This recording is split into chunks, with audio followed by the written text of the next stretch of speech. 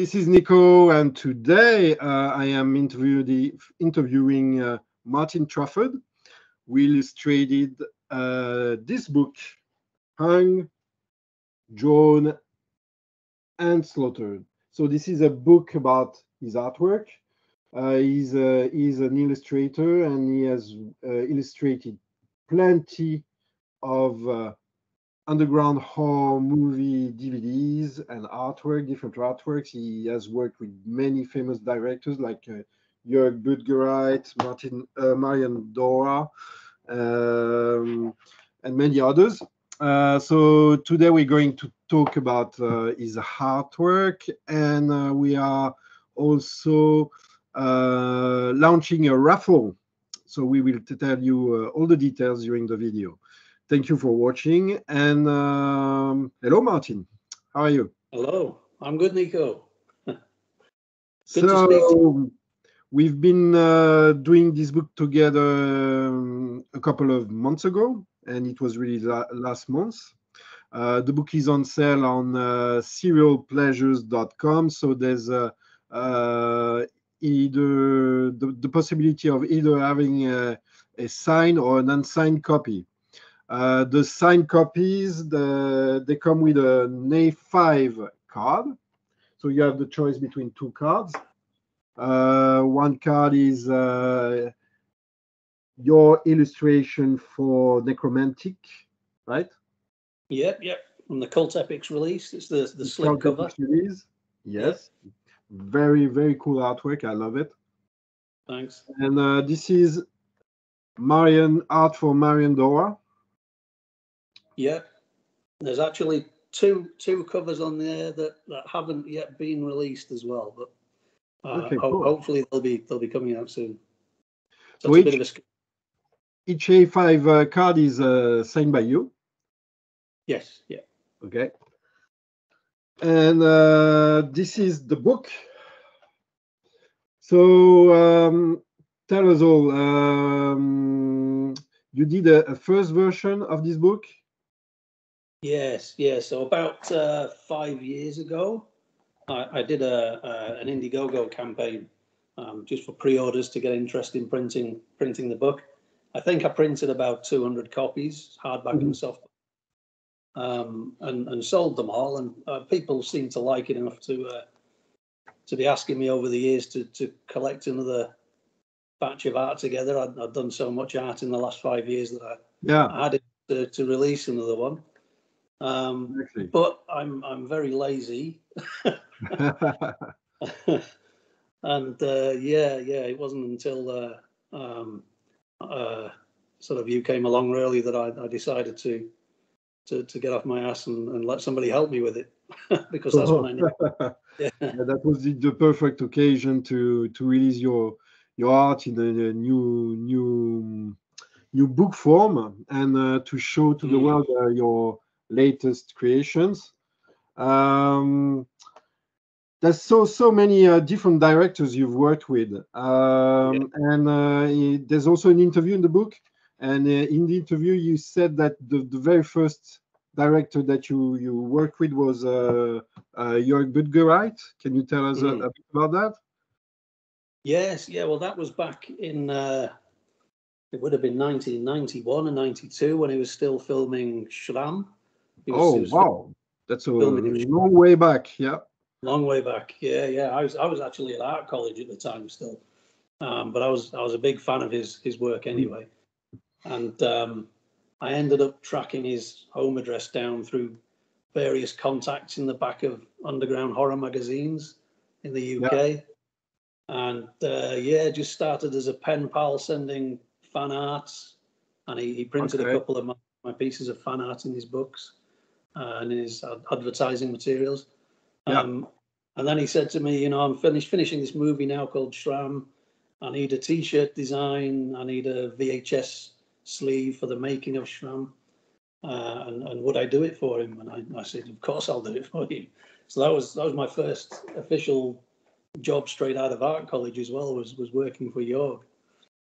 And we struck up a friendship from there, and it was kind of a campaign of harassment on my part Just kept bothering him until he let me do artwork. But yeah, over the years I've illustrated.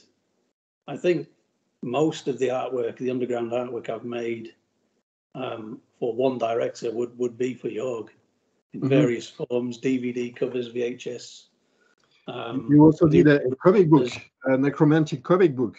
I did, yeah. That was the highlight of my relationship with Jorg was writing and illustrating Necromantic 3, basically. Yeah.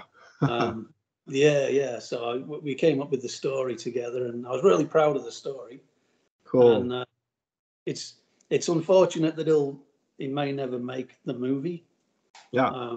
He's a little bit jaded by, the piracy that he's had to suffer over the years.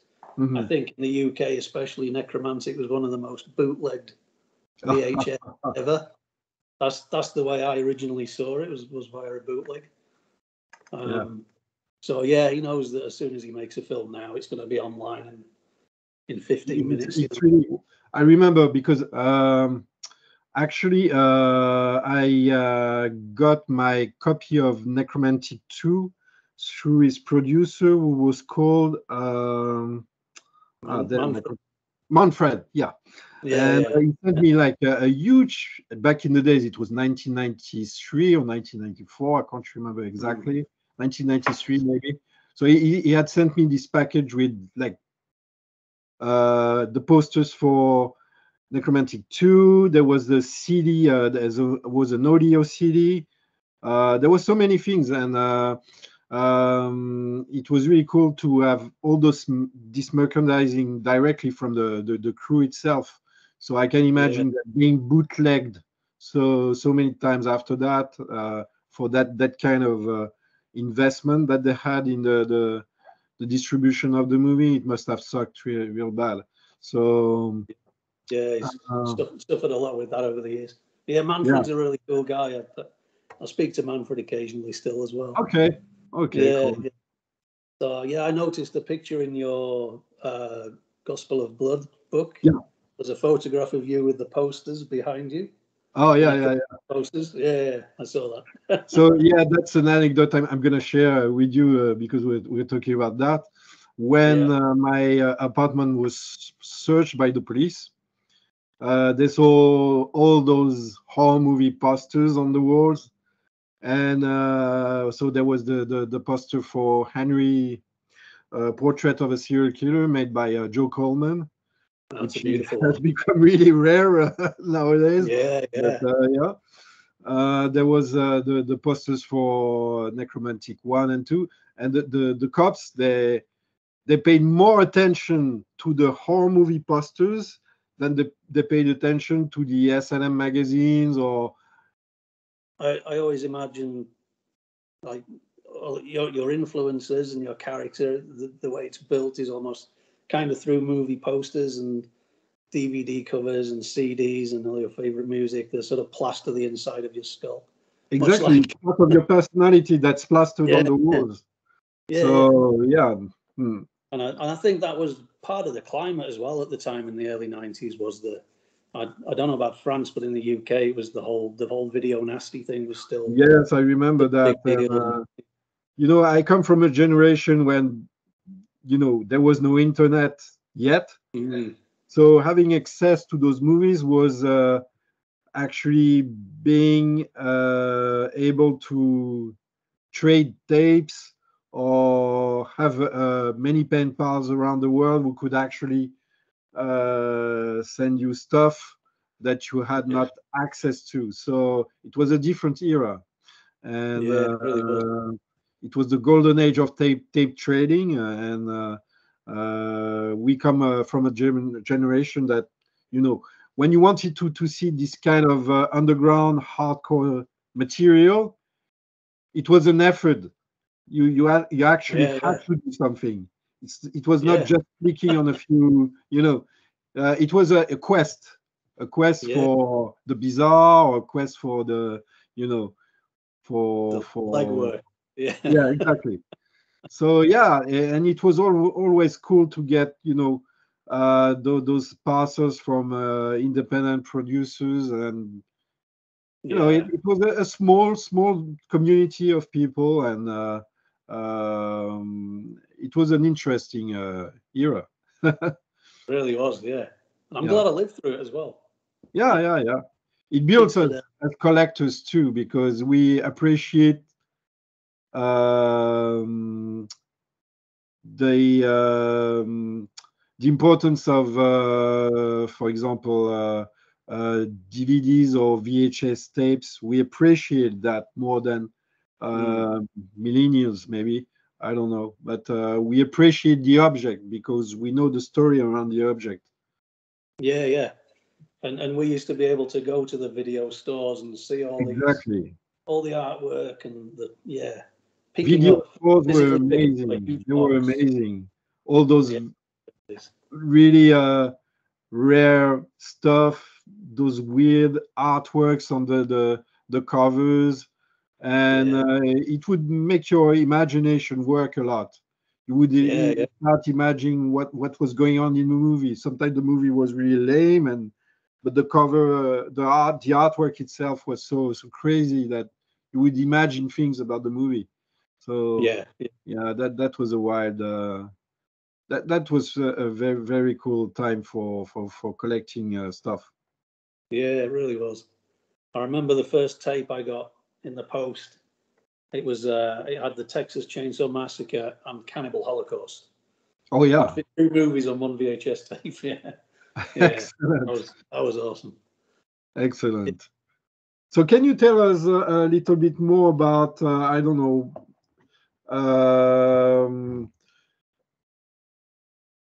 how you actually create those pictures, the technical side of it? Okay. Well, up until about 5 years ago now, I would only use pen and ink and paper. I never colored anything. All of my early work was in black and white, partly because I couldn't use color. I'd gone to art college and studied color theory and paint and everything, but I just could not use color. Paint brushes didn't cooperate with me. So I really admire people that can paint like yourself to control the paint and mix the colors and make it work. I can't do that. But yeah, so it was all sort of scratchy pen and ink, and in the old days when I couldn't afford graphics pens or anything, I just used to use black biros. Just scratch out with black biros. But it sort of gave the art kind of a punk feel. Like a real punk aesthetic, and I think that's what you're really cool about originally as well. So from there, I mean, I used to sort of pencil sketch the lines out first, and then go over with the ink, and then go over that with the eraser, and then I'd destroy half of the ink, so I'd have to go back with the ink again. So it was a real process just to make a piece. And I sort of stiff-armed going digital for a long time. I didn't want to do it. I felt like it was selling out because you missed that sort of symbiotic relationship with the pen and you're mixing up molecules, and I love that sort of theory.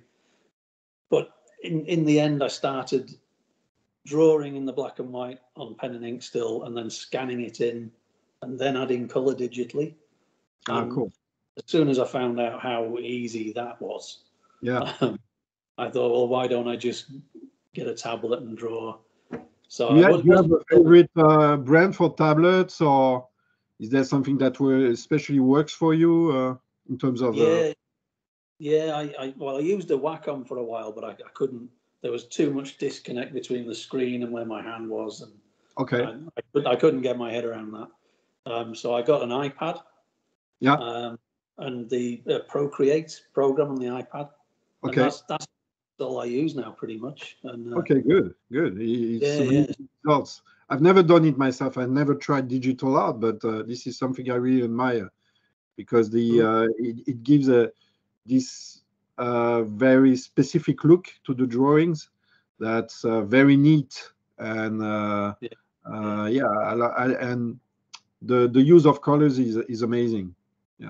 And if you make a mistake, you can just 2 exactly finger tap phrase it. Yeah, it's Yeah, exactly. Yeah, yeah, this is great for an artist. Yeah. yeah, So yeah. yeah, I No, have a lot of respect for people who actually use digital art and master it, because this is something I cannot do. So you know. I wouldn't say I've mastered it yet. I've got 3 or 4 basic moves, and that's it. So what who would uh, who would be your influences as an artist? Do you have any special artists that you admire, especially admire, or as a Yeah, kid, crazy? I don't know. yeah. Well, as a kid, the main the first inspirations I got were from the video stores and Yeah. finding artwork of a guy called Graham Humphreys, Okay. English illustrator. I don't know if you had the covers in France. He did the original Evil Dead video cover, and Oh, I love this. the I had a poster for Evil Dead 2.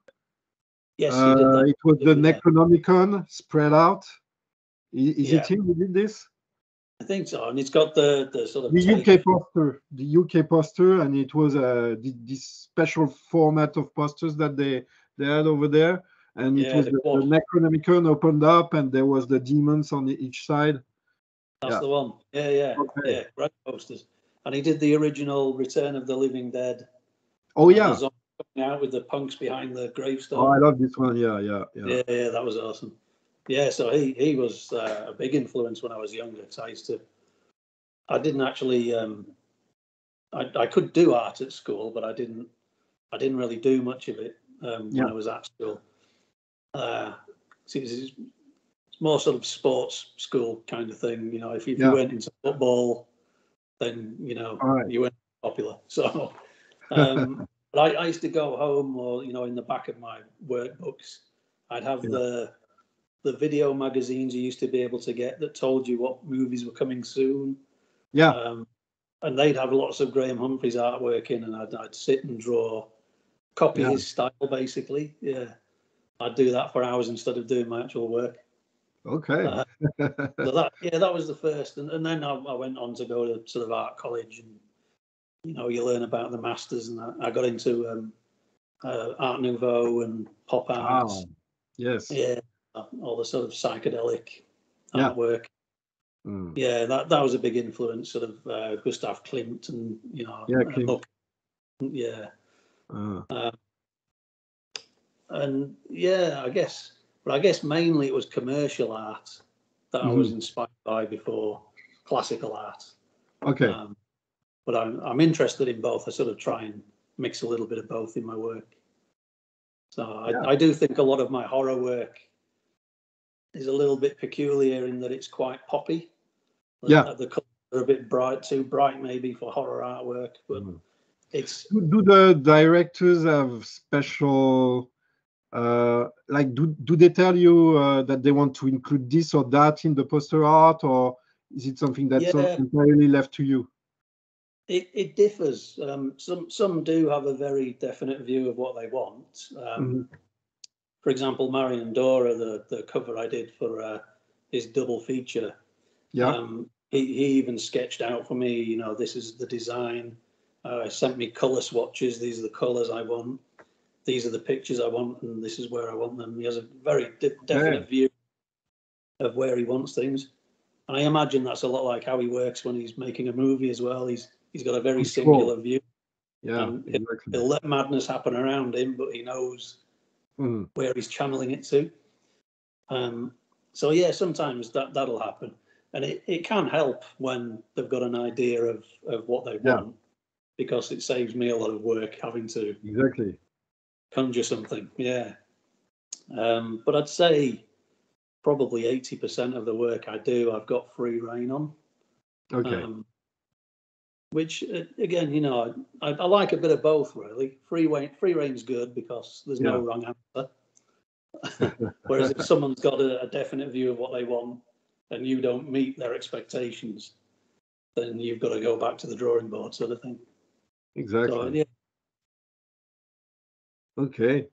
Well, there's so many artworks in the book that they cover How many years do they cover, the artworks? What would you say? The artworks are probably spanning about 20 years? years, roughly, yeah. But the majority of it's been done over the last 11 or 12 years, I think. That's when I got more prolific. Yeah. Did you notice an evolution in your art compared to what you used to do like 15 years ago? Or? Yeah, definitely. Yes, especially since going digital. Like you say, just a lot cleaner now. Less punk, less scratchy. Yeah. A lot of other stuff. They used to look like woodblock printing. Yeah. You know. Yeah. So I kept that for the necromantic comic. I kept that style.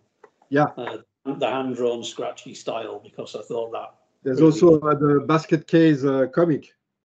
Yes, yeah, that was great to draw, the basket case comic. That was for the Arrow Video special edition of Basket Case recently. I got free reign on that. I got to create a little story. Excellent. Wow. Based on Case, which is a film I love. So that was a thrill. Yeah.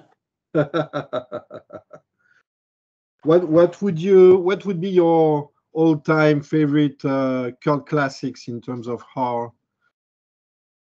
Oh, I'm a big Fulci fan. Good. Fulci movies are fantastic. Yeah. You can't beat the original Dawn of the Dead. Yeah. The Dead movies. Basket Case. Yeah. Yeah. But I really like, as far as sort of extreme underground movies. Obviously, the work of Jorg is top for me. Marion Dora recently, for sure. He's challenging. The August Underground movies. Yes. They're very full on.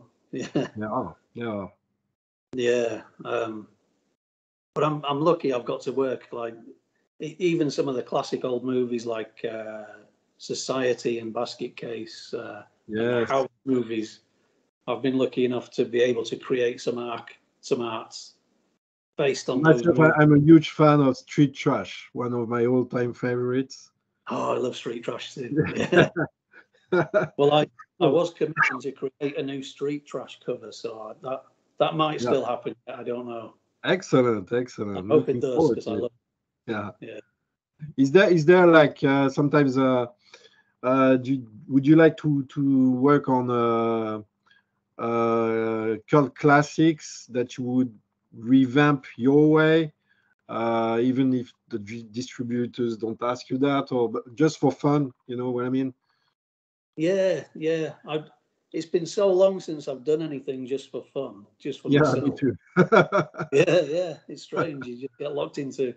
A routine, but sometimes it feels really good to do just something for yourself, and Yeah. Well, I got the chance to do the Cannibal Holocaust and Cannibal Ferox. Yes. Which kind of felt like it was for myself, because I love those movies. I was commissioned to do them originally, and I jumped on that because I love those movies. I was really happy to do. In the end, I think the deal fell through, so they didn't get printed. But it was so that kind of feels like it was something I did for myself. Yeah, exactly. In the end, Excellent. Yeah. So I think it's time to talk about the raffle. We have decided to organize a raffle for the book. So the participants, to participate to the raffle, you have to buy a copy of Hung, Drawn, and Slaughtered on www.zeropleasures.com, and the winner will get an original artwork from you. Okay. Yep. And there's going to be a choice as well, so you get to pick which original piece you want. So I'll show the pieces. Yeah. They all do appear in the book as well. So if you've got the book, you'll have the piece to correspond with it. Exactly. So there's this one, which was for Caspar Jules' film "A God Without a Universe." Amazing. And that was used by Black Lava for their release for the T-shirts. And then we've got another Casper jewel one, Your Flesh, Your Curse. This is really cool. Yeah. So and these are all Bristol board paper, pen on ink. Excellent. We've got. Oh, cool. This was actually, it came out as Faces of Snuff. Faces of Snuff. Okay. They changed the title. It wasn't Snuff the Anthology in the end. Yeah. Shane Ryan anthology movie, Faces of Snuff. Wow. We got two more choices. So this one is from Guy Pearce's movie or Sculpting Fragments movie called The Rope Maiden. Excellent. This is an original one, which was used in the release. And then finally, we've got Necromantic. Betty from Necromantic. Yes, amazing. This was used in the comic, Necromantic 3 comic, and in the Arrow Video Limited box set as well. That was printed. Excellent. So you get to choose one of those. Let me say it again. You have to buy a book. If you've already bought a book, you are already participating to the raffle. And we will draw the winner on May the 3rd because it's Dama's birthday. So we decided to pick up that date. So the winner will be chosen on May the 3rd. We will maybe do a live event for the draw. I don't know. We have not decided yet. But to participate, you have to get a book, signed or unsigned, on serialpleasures.com. And it's starting now, today on March the 21st. And it's up until May the 3rd. All right. So thank you for participating to that very first interview for, it was my first interview also for Serial Pleasures, the channel. So there's always a first. And thank you for participating to that, Martin. And I'm really happy with the book, with our collaboration with the book. It's an amazing book. There's how many pages? There's over 50, I think. Yeah, about 150 pages, all colors. So let me show you a little bit of the inside of the book. Amazing artwork. You can see there. Feel free to comment. Yeah, Blood Pigs. That's going to be coming out. I think in a month or two. That's coming out from Black Lava Entertainment. Excellent. Yeah. And that's from Torment, which was based on loosely based on John Wayne Gacy. Oh, excellent. Yeah, that's a fun movie. And there we have. And this is for Sharp Knives, is a serial killer comic that I illustrate with Anthony Cotter from Acid Brain Productions. Excellent, so, amazing. Yeah, we need to talk about that one. Oh, I also love the Mondo Siam. Yes, yeah, for René. It's really an homage to all those old Mondo posters from the 70s and 80s. Yeah, I really appreciated the homage. Yeah. Yeah, that was all René's idea, the director. Okay. Yeah, he really wanted it to cry back to the Jacopetti. To the original poster arts. So yeah, 150 pages of amazing art. Get it on serialpleasures.com. And thank you, Martin, for participating to this interview. Cheers, mate. Thanks for making me the. Take care. Bye.